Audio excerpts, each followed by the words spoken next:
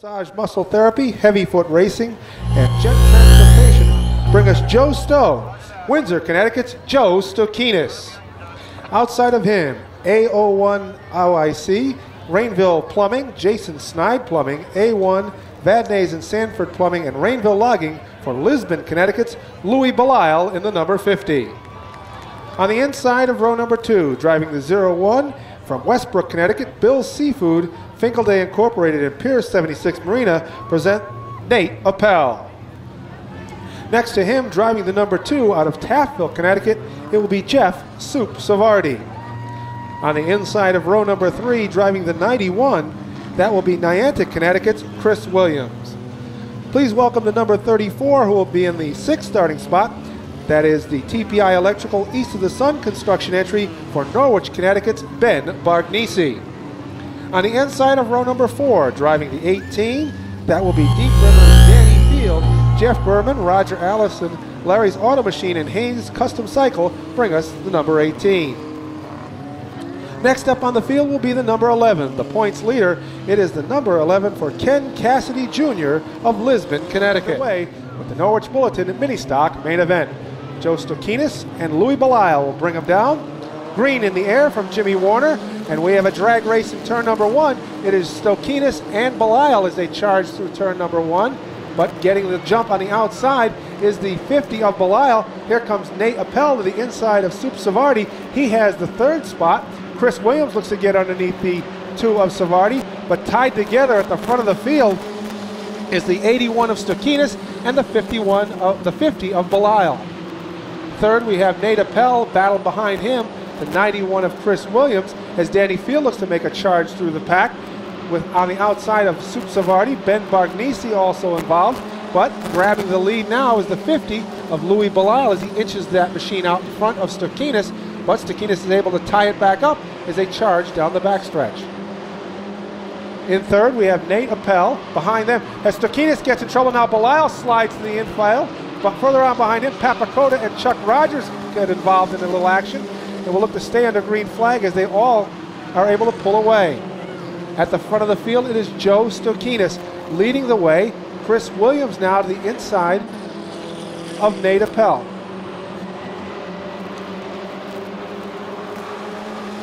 John Diamatini is aboard car number 94, as he's not only a sponsor, he's also a player. And we have a heated battle for second as Nate Appel looming on the outside of the 91 of Chris Williams.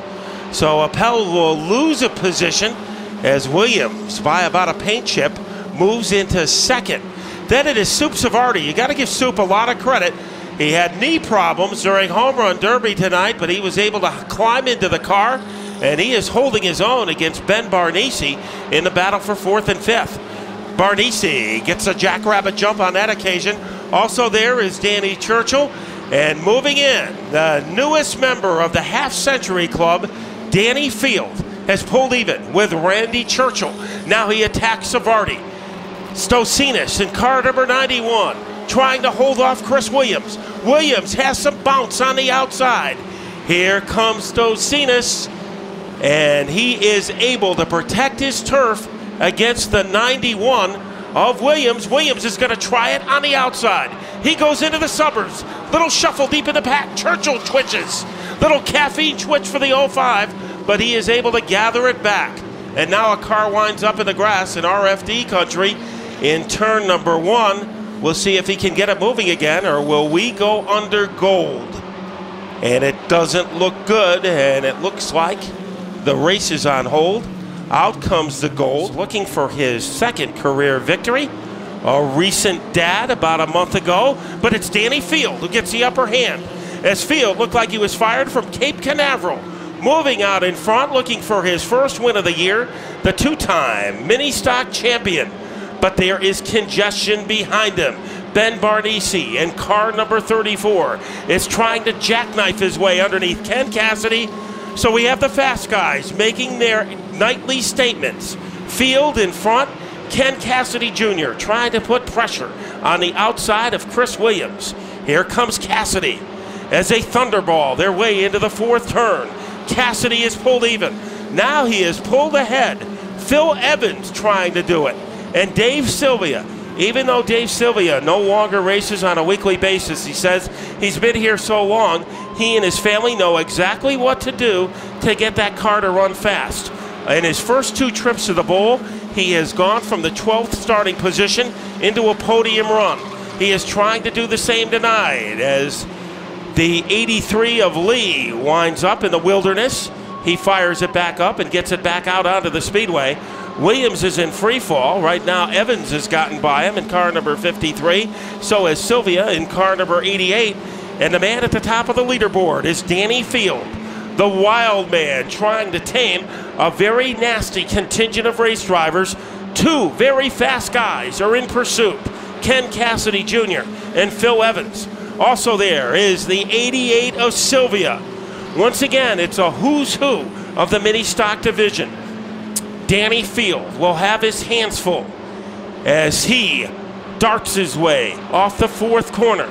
Cassidy, you know he's going to be a player in just about a lap or 2. So here comes a youngster, our point leader, car number 11. Thought about moving into the late model ranks this year, decided right now, at this time in his career, the mini stocks is a division he can afford and he can be very good at. He continues to whittle away at the advantage of Danny Field.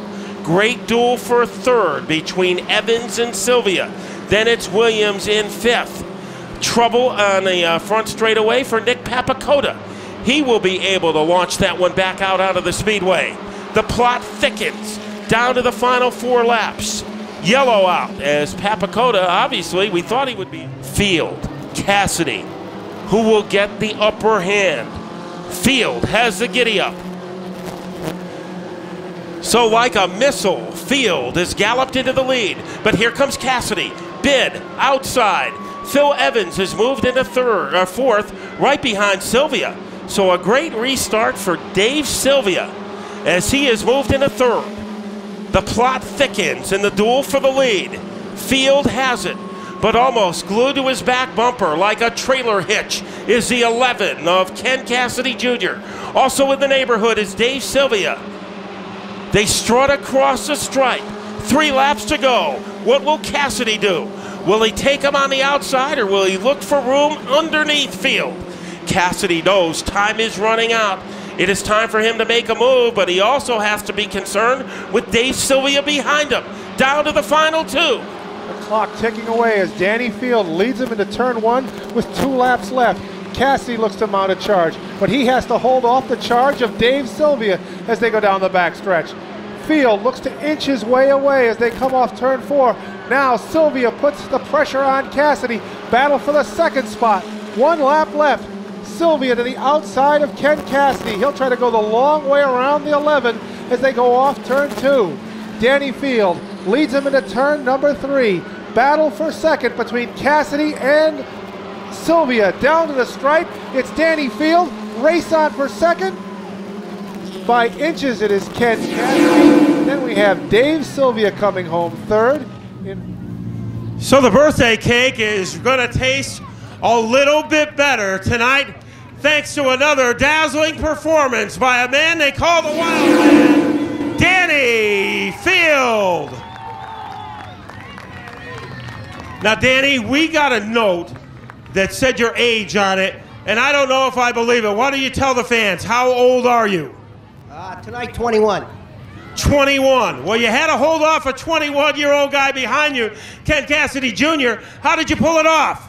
This car was really running good today. It was really fast. Kenny's good, clean driver. The car is awesome, quick on the restarts, and I just held it on the bottom, and it just stayed there, and it was a good run. And, of course, a lot of people behind the victory.